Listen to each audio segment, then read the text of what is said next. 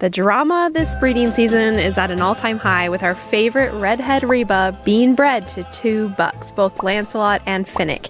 Reba is one of my favorite does, and honestly, I'm not even sure which daddy I'd rather have because really I love the structural qualities in Lancelot and Finnick. Well, just don't get too close. Those boys love to pee on everybody and everything during breeding season. We could have kids from just one or even one from each of the daddies. So come February when Reba delivers, we're gonna have some fun guessing on who's the daddy while we wait for DNA to come back on the kids.